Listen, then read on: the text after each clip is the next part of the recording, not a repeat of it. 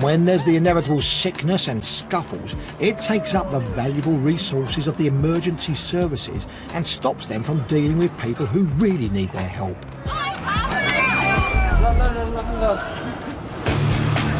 And that's where this lot come in. The volunteers of the SOS bus in Southend in Essex, whose aim is simple: deal with the effects of antisocial behaviour and keep their town centre safe and clean. They're everyday folk who give up their time to work late into the night on the streets, caring for people who've drunk too much or taken illegal drugs, and then ensuring they'll make it home safely. We've had sort of people with long-term alcohol problems come on, people like underage kids who have drank too much come on. We've had people come on trying to hurt themselves, somebody who's hurt somebody else. Absolutely anything. And it's not just about caring for people. It's practical things as well, like picking up glass bottles left lying around. Not only to keep the streets clean, of course, but to remove things that could potentially be used as a weapon later in the night. Charlotte's just 21 herself and one of the younger members of the team. While she's out patrolling the streets, back at the bus is the oldest volunteer, 80-year-old Beryl. I do every Saturday night from 9 o'clock till 3 o'clock in the morning. And I find that the bus is needed very much for the youngsters. They get too drunk, and I'm known now as the vomit queen because I usually can sober them up so they can get them home safe and sound. And we keep them on the bus until either their parents come for them or they're capable to have a taxi home. Beryl's no killjoy. She's got 5 grandchildren herself and knows how much young people enjoy going out on the town. My grandchildren think that I do more nightclubs than they do, which is a bit upsetting. I love the youngsters, and I'm happy to say the youngsters like me.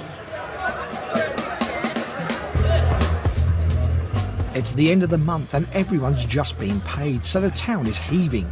And for a lot of people, this is a pretty intimidating scene.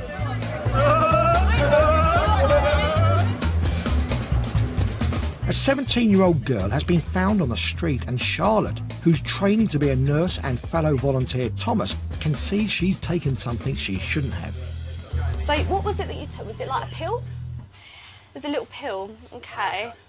What we're going to do, I think that it's probably going to be best if we give your mum a quick call and ask her to pick you up, no? My friend's picking me up. My your friend's picking you up? She'll tell you my mum knows that my friend's picking me up. OK, no problem. Just sit back for us, yeah? Is this normal? You're fine, don't worry.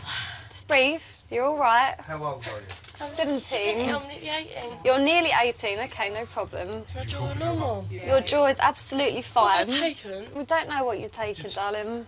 If you take drugs, you need to watch what you drink because it can be really, really dangerous if you drink a lot of fluids when you're on drugs, OK? If you need to drink, just little sips of water. Right.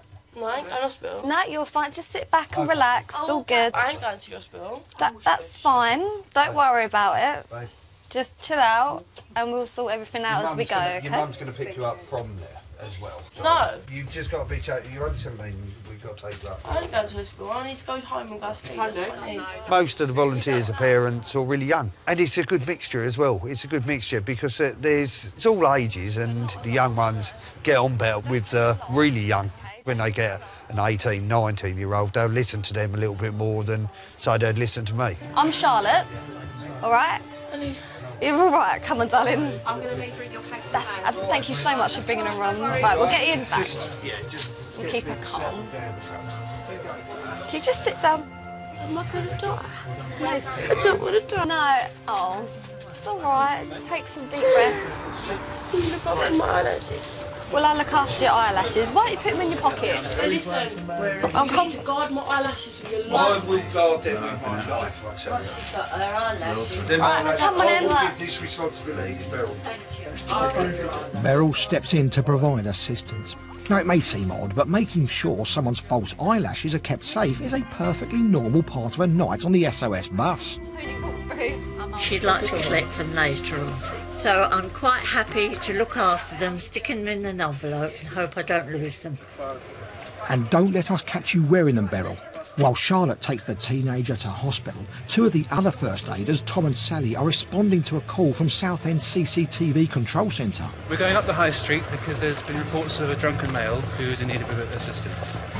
So instead of them sending out some uniformed police officers to go to see to him, we're going to assess him, see if he needs, or what help he needs, and hopefully get help for him.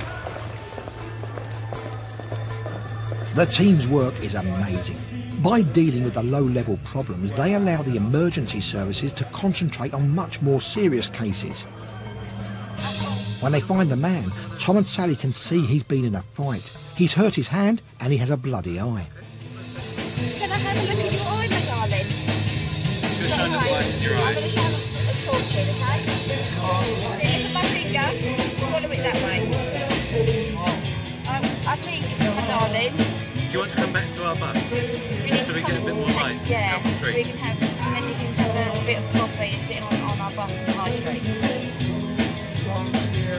It's alright, what we'll do is we'll take you back to the bus, yeah, and then we'll talk to you on the bus and see where we go from there. Cool. Do you want to walk or do you want to come with a car? No? Okay. I'll go and see. Yeah, that's what we're worried about, because if you can't see out that eye and someone sees you walking along and you're a bit worse aware, they might start to pick on you. Once they get the man back on the bus, they patch up his hand and decide to drive him to the hospital to get his eye checked out by the doctors. Meanwhile, Charlotte's back from her trip with a 17-year-old girl. It was nice, actually. It was a really successful one. One of the bits that really sort of makes the volunteering worthwhile is this girl, she sort of turned to me, she said, "Oh, Charlotte, will you come to hospital with me? I really trust you." It just sort of reinforces that, actually, I really love doing this. It's really nice. Charlotte and the rest of the team have had a good night. They've looked after people, saved the valuable resources of the emergency services and helped keep antisocial behaviour in check for all the residents of Southend.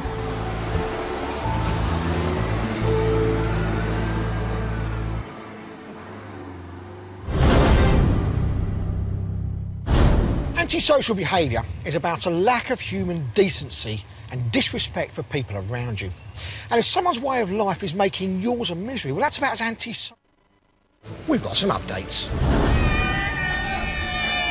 In Southend's SOS bus, volunteer Charlotte is pursuing her nurse's training while still giving up her free time to lend a hand to the worse for wear weekend revellers. All in all, it's been quite successful. I feel like we've kept everybody nice and safe, so I feel like we've done a really good job.